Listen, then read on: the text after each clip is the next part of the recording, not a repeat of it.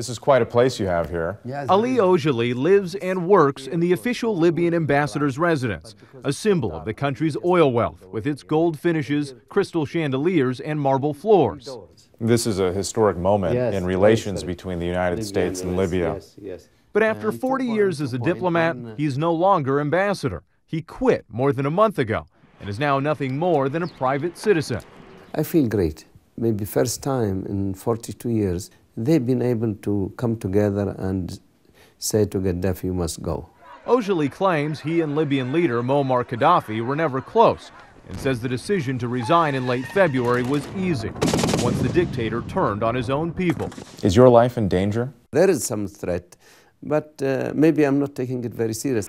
He has no bodyguards and little staff. His old embassy inside the historic Watergate Hotel shut down by the State Department. Aujali now calls himself an ambassador for the Libyan people.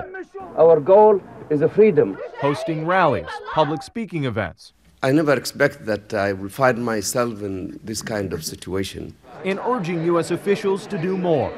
He maintains regular contact with the Libyan opposition and strongly denies any al-Qaeda presence among the rebels. There is no al-Qaeda in Libya. These people, they are normal Libyan people. Can the rebel forces win? By themselves, without support, they cannot. They cannot.